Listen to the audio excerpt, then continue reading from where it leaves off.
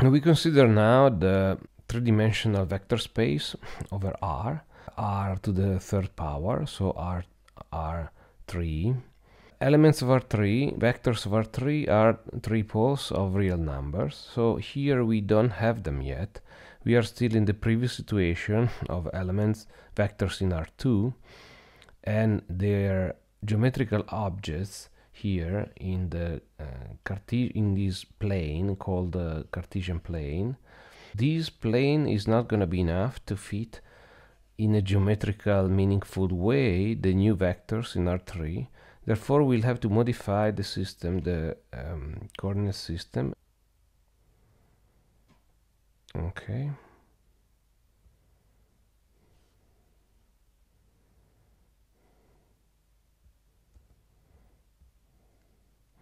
So, as you see, we have the xy plane before that is still lying here horizontally, but we grew up in a third dimension with another extra axis, which we will call z.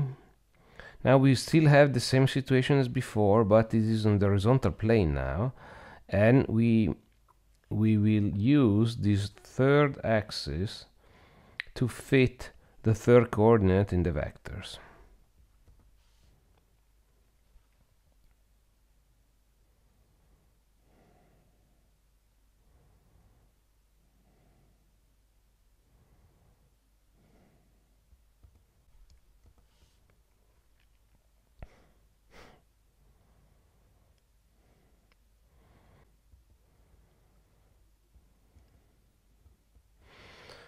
X, Y, Z. Now the numbers that are giving the scale of the axis now are lifted up so we can see them better. As we have seen here already, P2 switched to P3, and the coordinate of P2 that were 3, 2 now became 3, 2, 4. Therefore we picked up a new number, so this is an element of R3, and we will try to see how to associate now to this vector a point in this new coordinate system. Exactly as we did in the passage from R to R squared, here we will start from P2, which is the vector including just the first two coefficients, and then moving according to the sign of the third coefficient up or down parallel to the z-axis at the height given by the coefficient, the third coefficient. So in this case the third coefficient is a 4, therefore we'll be moving up from P2 until we'll be hitting a height 4. Of course, height 4 now is kind of problematic to see because we are in the three-dimensional space. Therefore, we'll have to create some effect to give the idea that we are really at the height 4.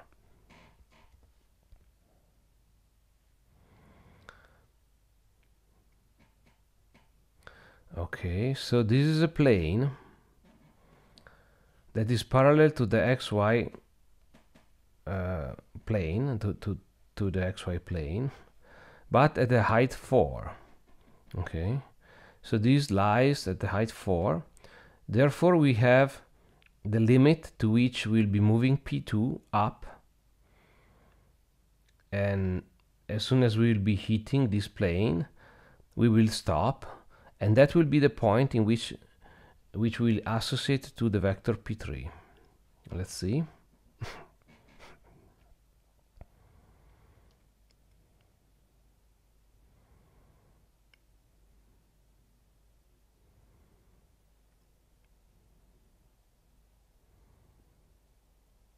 Okay, now we have written all the possible ways of constructing this point.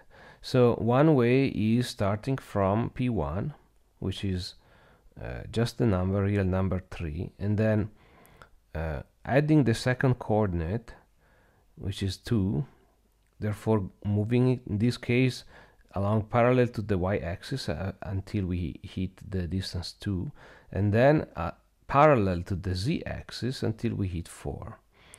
Now we could have done as well just moving it up right up to 3, so starting from P1 again, then going up to 4, and then moving towards the direction of y by the coordinate 2. So it doesn't really matter which order you start from. You could have started from the second coordinate, which is y, going parallel to the y-axis until we hit 2, and then up by 4, and then along the parallel to the x-axis until we hit 3, and so on. So these are all the possible ways of detecting this point associated to the vector. Okay.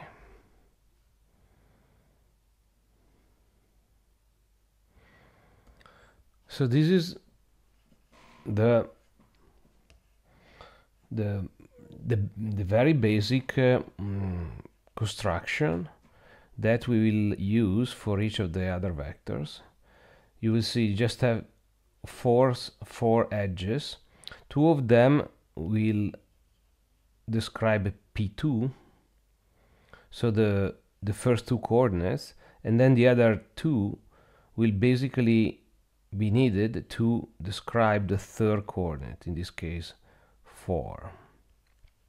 So let's see what to do with the other 4 vectors. So we start from Q2, we go to Q3, the third coordinate of Q3 is 6.5, so once again we will be going up the plane at the height 6.5, starting from Q2.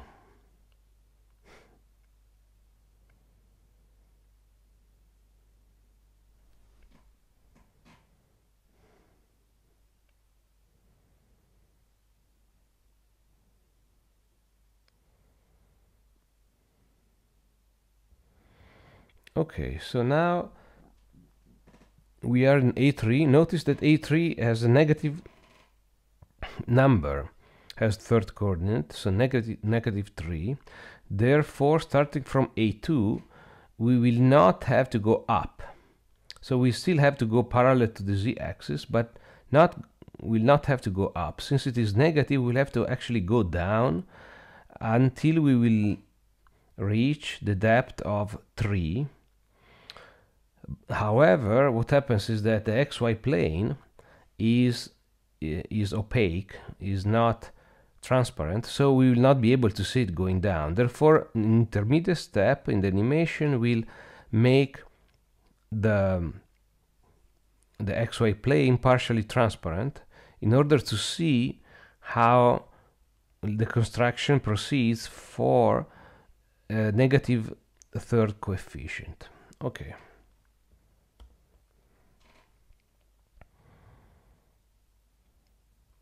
So you see, now the xy plane became transparent, and we have the plane at depth -3, which is red.